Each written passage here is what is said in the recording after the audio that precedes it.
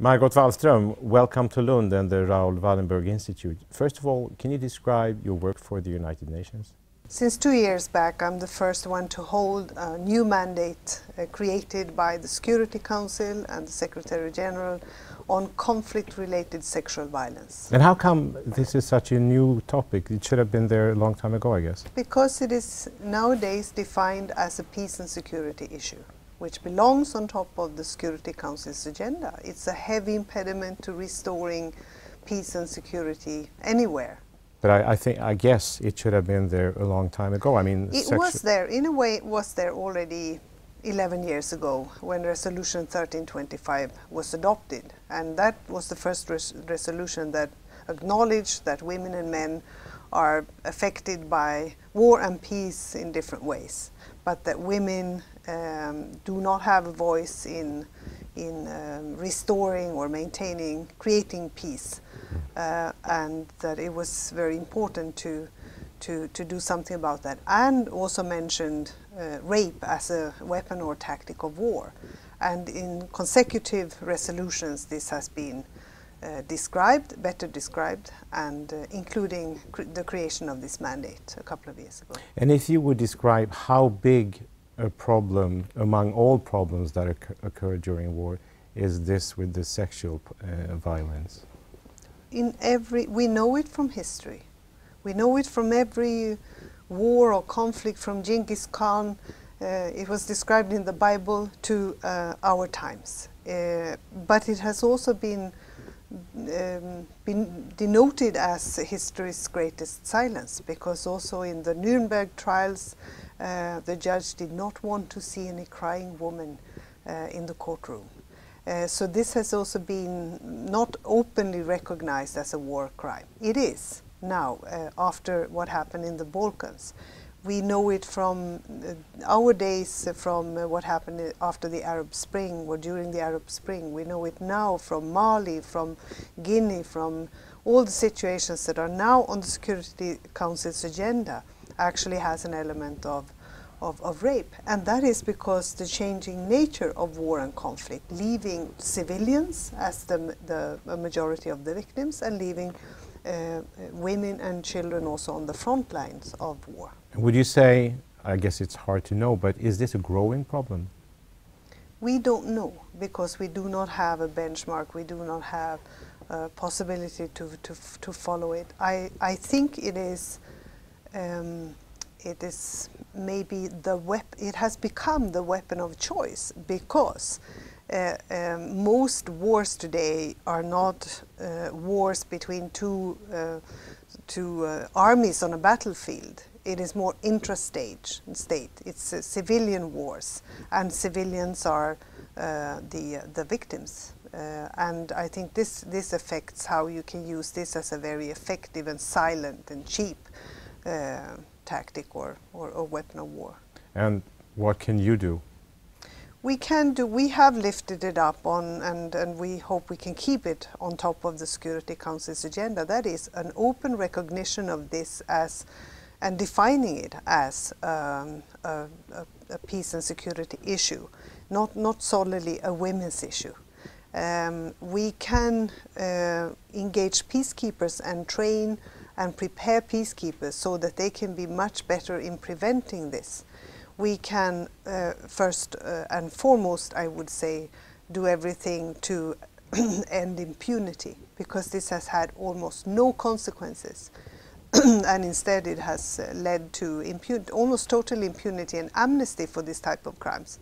You said this is not only a women's issue, but still, would you say women are more involved in these issues than men?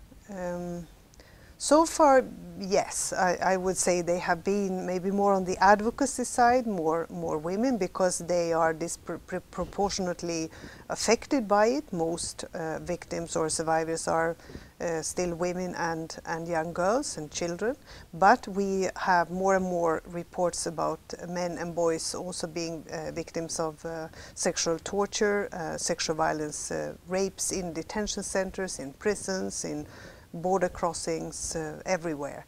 And I think this is important to mention, that both men and women also can be among the survivors. And this seems to be a huge problem. Are you optimistic? Do you think you can really make a difference? We can make a difference. We have already made a difference in how, for example, the ICC, the International Criminal Court in The Hague, addresses this, that this is part of the indictments, and we can see it, I hope, the day after tomorrow when Charles Taylor, we will see the judgment against Charles Taylor, where this is one element.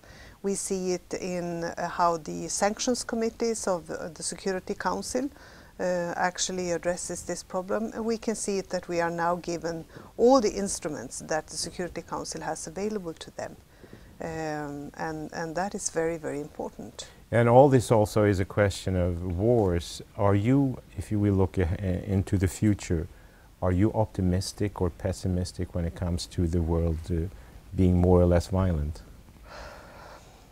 I know it's a tough question. Yeah, and it's easy to answer maybe with some kind of banality or. But are you optimistic?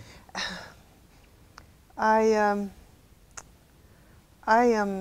a true believer in breaking sort of the passivity of ordinary people. I do think that things like what we saw happening in Oslo actually will mean that people wake up and also see that they have a responsibility. At the moment I find it difficult to say that I'm very optimistic, but how can you build on anything else than the fact that women and men everywhere have a fantastic capacity to create? But why do you say that you're really not very optimistic? Because I've seen the extremes. I've seen how much evil, as if evil has to be recreated every time. I've seen women and children in particular being subject to so much of cruelty and violence and sexual violence and oppression and I don't know what discrimination, that I really also have a huge frustration and a huge anger over the situation as it is. But I've also been so encouraged and inspired by what women do. They pick their lives up. They have to go on. They just continue fetching water, going to the market, caring for their families. They have to go on. They cannot just lie down and give up. And so that is also the most inspiring thing you can experience, and we've seen a lot of that as well. You've only worked with this for 2 years, but if you would point on one thing that you're specifically happy with, what would that be? Sounds cruel, but we put people to jail for this kind of crime. And how important is that, do you think? Very important, because there were no consequences for raping a woman. And we put Mayele in prison. We've been to the Security Council, and we have now access to everything from visa and travel bans to freezing the assets to making sure that there are sanctions against those that commit these terrible crimes. Now, this may sound as a leading question, but we are at the Raoul Wallenberg Institute. Would you say you get any inspiration from Raoul Wallenberg in your work? Yeah, because what I hinted at before was really the need for personal courage. In Swedish we say civil courage, and I think it's a great expression. Somebody that actually the people are ready to stick their necks out, to say, yeah, I do take a risk. But we see this very seldom, don't we? Yeah, we do. And we do. So we need people to be inspired by that you can make a difference, that you can actually create something. He did that. He invented stuff to be able to save the Jews. And I think we see too few of these people. And we need them as a kind of beacons of a time that is sometimes very, very hard to live in. Some say it's interesting to ask you, because you're Swedish, that he's more famous abroad than in Sweden. You travel a lot. Would you say that's the case? Oh, absolutely. And I've traveled myself to places like Hungary, and people come up to me and say, oh, you're Swedish, you have to look at our monument. And I didn't know until late that what I actually saw from my window, the office window in New York, was a monument for Raoul Wallenberg. But in Sweden it is not like that. We do not celebrate him in the way Why is they that? do. Well, it was controversial in those days, and I mean, I'm only learning also that kind of history. It was not a given thing that he would be considered, and I think it had to do with a kind of political climate that existed in those days. Because But at the same time, it could be a very good PR for Sweden that the Swede was so heroic. it is. I mean, it is. It is not tainted in any way abroad, and I think that's how we should, of course, use and honor his memory. But that kind of personal stamina and courage and spine is very important. And of course, it's a fascinating human destiny, because we do not know exactly what happened to him in the end. Thank you very much for coming here. Thank you.